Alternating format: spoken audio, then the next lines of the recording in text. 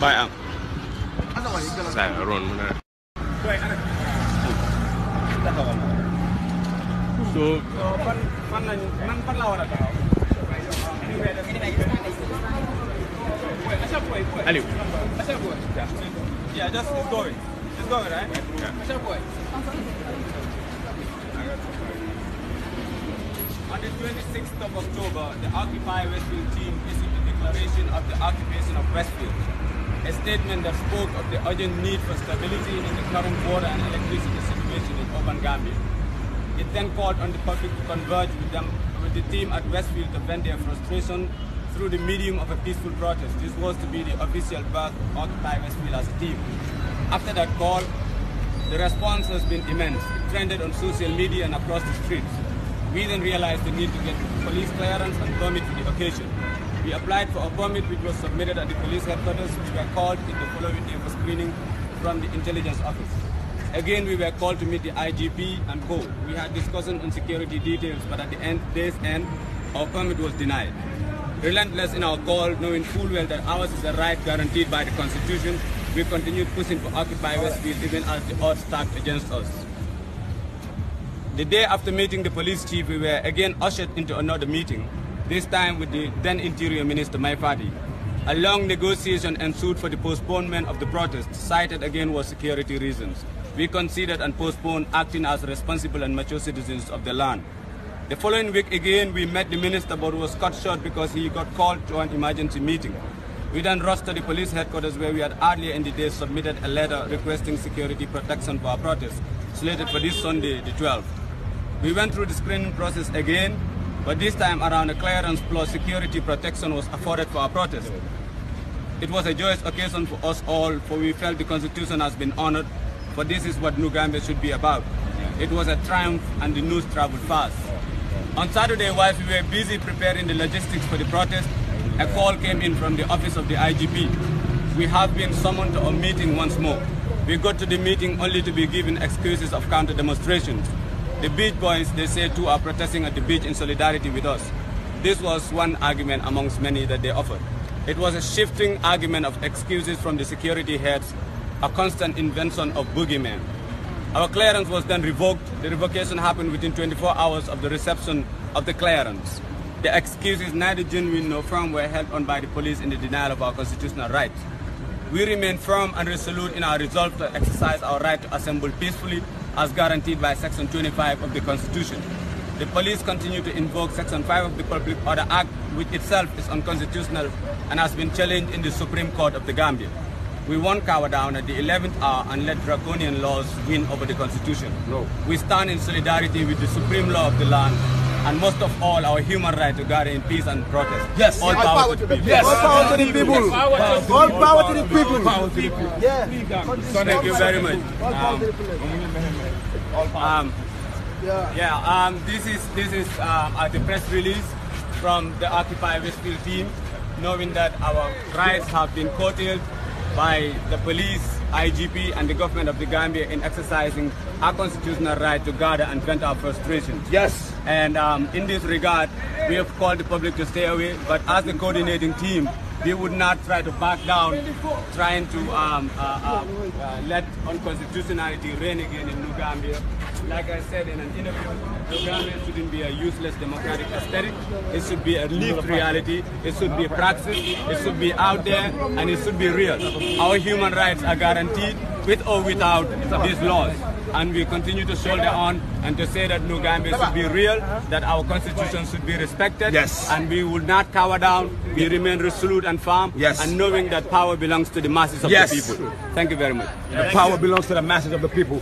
And what we want to add on to that is we are young Gambians. We are all responsible citizens with responsibility, and we are practicing our constitutional right as Gambians. We are trying to defend the democracy that we fought for, the democracy that led to many people losing their lives, the democracy that led to people in the diaspora being in exile for 20 years, people like me for 22 years.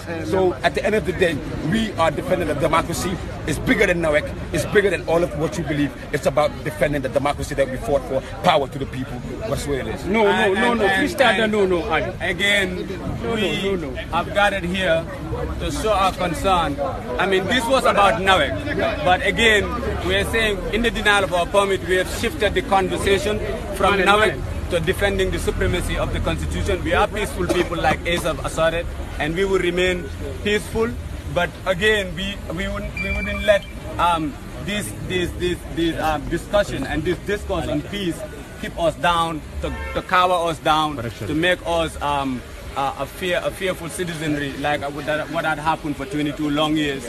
We appreciate the people for standing with us, for hearing us out, and we urge the public to always remember that this is a constitutional right. Let's not let the Constitution be trampled like it was done 22 years ago. For 22 years, we've been in this mess where the Constitution is played on, it is trampled upon, it is not respected. Now, when the government of the Gambia is not ready to respect the Constitution, we are the people who uphold the Constitution as the supreme law of the land, will exercise it, will make it a reality in this new Gambia. All power to the people. She has something to say. I'm being put on the spot right now. Well, as you can see, my folks are here because we believe in something. And no matter what happens, we're going to make sure that we stand for what we believe in. And we believe that the people have a right to peaceful assembly. They should not have to go down to a police station to get the person to approve their rights to stand and speak out for themselves. So what I'm saying is that this new Gambia, we're going to have to start making it happen now. If we keep doing exactly what we were doing 6 months ago, 5 years ago, or something like that, it will never change. We have to stand up and say that we want democracy, or we want something different. We don't want them to keep saying it is a democracy, and there's nothing that has changed. So from now on, we are going to make sure that we hold our government accountable. Yes. That we do not sit back and watch them do whatever they want with our rights. That we know what we deserve, and we're going to go out and get it. Yes. And that is what we are about. That is what we believe in. And we are Occupy Westfield. All power to the people. Power to the people. Power to the people. So we good? Gambia has decided. If not, we are done. Anyone wants to interview something? Yeah. Anybody wants to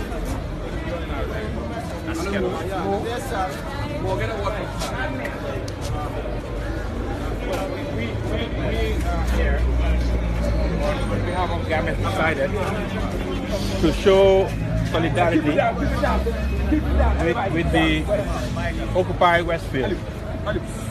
On December 1st, we Gambians voted against tyranny and voted in the democracy.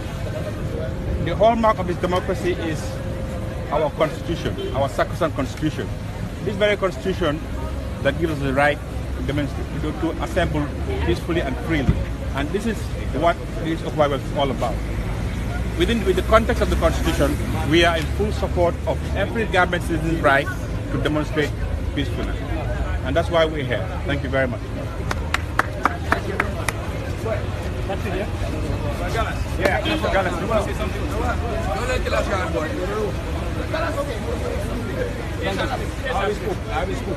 Okay, we're good then. Wow. Anyone else speaking? Okay, let's just make it clear to the people out there that Occupy Westfield is not an enemy to the state, it's not an enemy to its people. We are normal Gambians, we are normal individuals like any other person out there.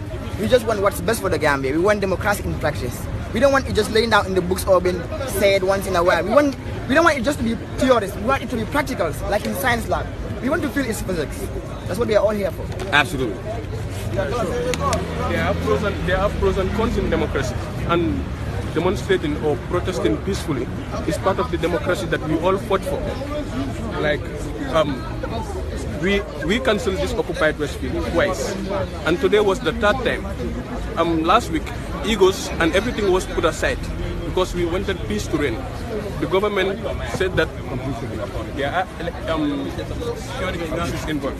There are security issues involved, but that was not the case, as we can see, because a political party that had over 100,000 supporters, we are occupying a place not far from here, and we are given the security that's necessary.